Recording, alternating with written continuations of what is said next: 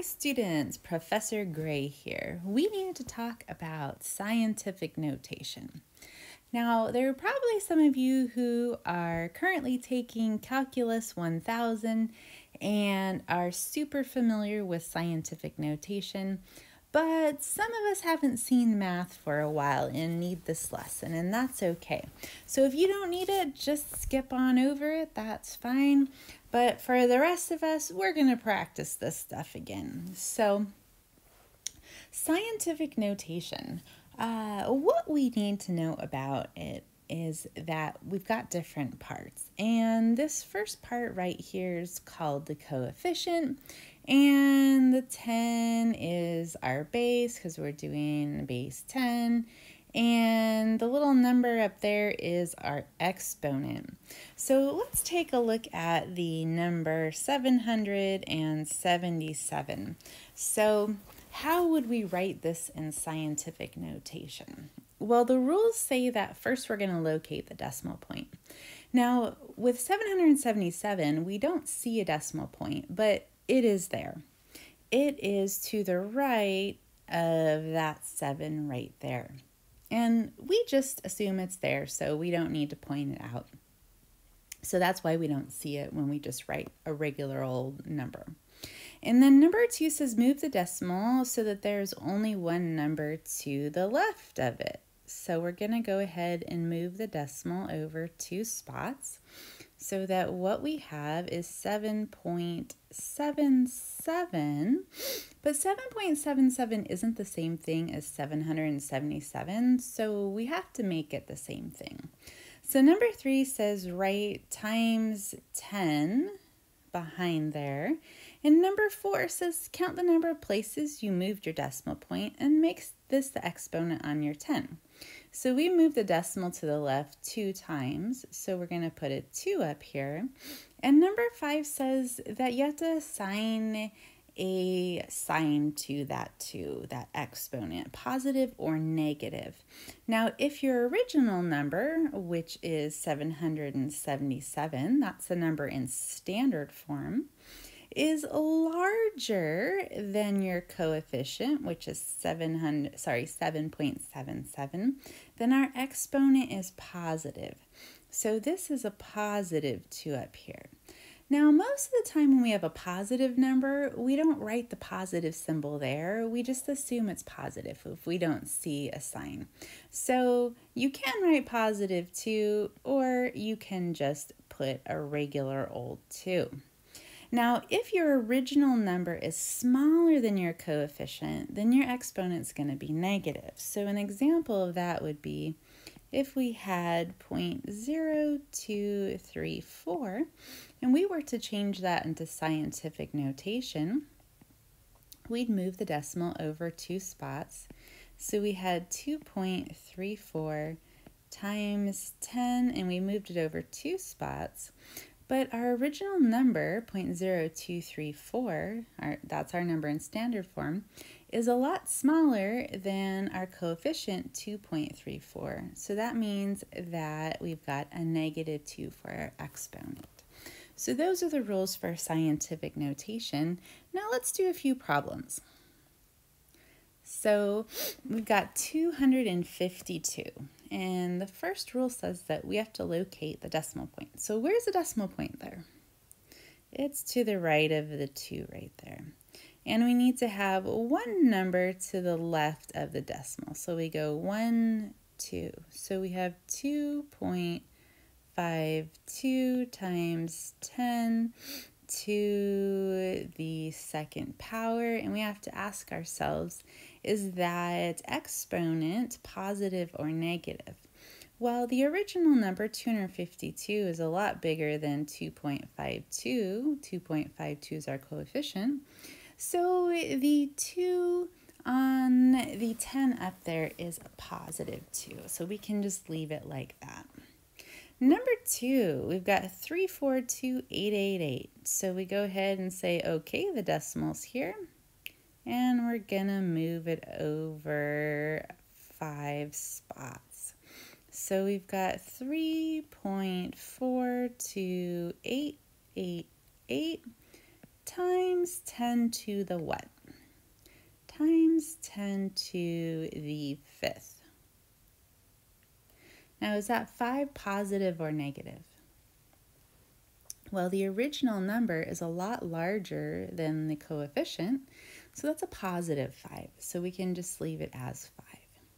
Now, number 3, we're going to take that decimal point and we're going to move it over 3 spots. So we have 4.7 times 10 to the 3rd power, and we have to figure out if that 3 is a positive or negative 3. Well, the original number, 0.0047, is a lot smaller than the coefficient, 4.7. So if the original number is smaller than your coefficient, that's going to give us a negative exponent. So we have 4.7 times 10 to the negative 3. All right, number 4. So we're going to move that decimal over 1, 2, 3, 4, 5, 6 spots so that we have 8. And I know you're going to want to put 8.0, but you don't add another 0 to this number. And that has to do with significant digits, which is something we'll see next. So yes, I know all of us, we want to have a number on the left side of the decimal and a number on the right side of the decimal, but we don't need to have that, and we don't always want to put that because it could be indicating more precision than we had in our measuring device. So we'll have 8 times 10 to the, and how many spots did we move over? 1, 2, 3, 4, 5, 6. Am I counting that right? 10 to the 6th. And is that going to be positive or negative? It's going to be negative because our original number is smaller than our coefficient. I keep thinking I'm counting wrong there. 1, 2, 3, 4, 5, 6. No, I got it right. Okay. 8 times 10 to the negative 6. Now, number 5 is already in scientific notation, so we want to write it in standard form. So this positive 2 right here is telling us that the number in standard form, the regular old version of the number, is bigger than 3.33.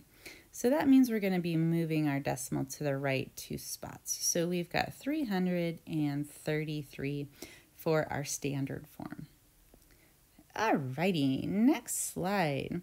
So if we have 4 times 10 to the negative 4, we got to write that in standard form. So we have to identify where the decimal is. And the decimal is sitting right there. And I need to move it to the left. So I need some room. So I'm going to move this over here a little bit.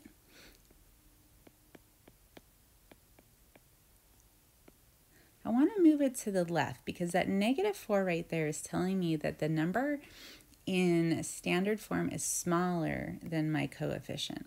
So I go 1, 2, 3, 4. So I move my decimal over there. And most of the time I am going to want to put a 0 before that decimal spot just to make it a little more clear where the decimal is. And that is my number in standard form. Now number 7, I've got 35,000 and the decimal point is right here. So to write this in scientific notation, I'll go 1, 2, 3, 4, and I will have 3.500 times 10 to the positive or negative 4, you guys? Well, the original number is bigger than the coefficient, so it's going to be a positive 4. Now, if you have encountered something called significant digits or significant figures before, the number would be written like this. But everybody else in the class has not done the concept of significant digits yet.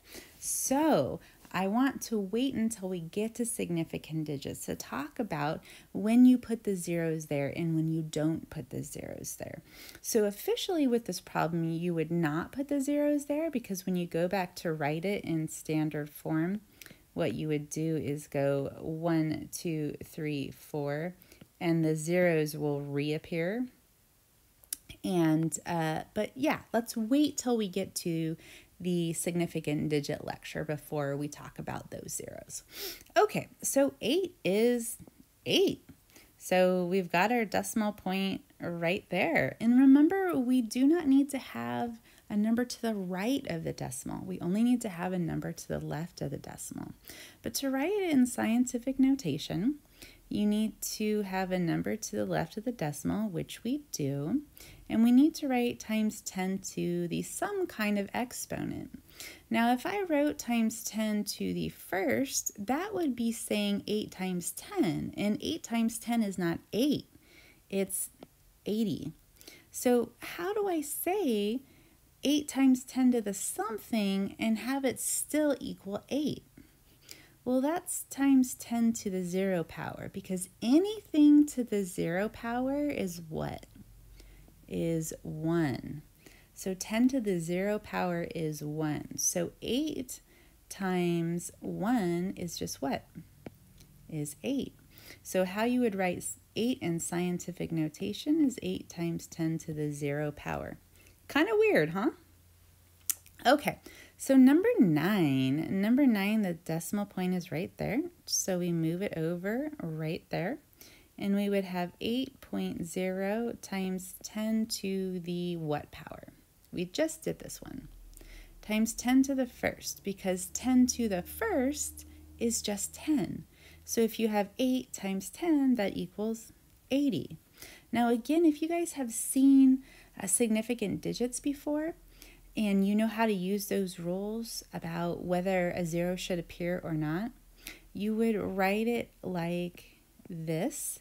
But again, we're not there yet, okay? So for the rest of us, we'd probably write it like that. Once we've done the significant digit lesson, we will know how to write it like that. Okay, number 10 is 0.8. So we take that and we move it over to the right. And that will be 8 times 10 to the some kind of first power, because we moved it over one spot, but is that positive or negative?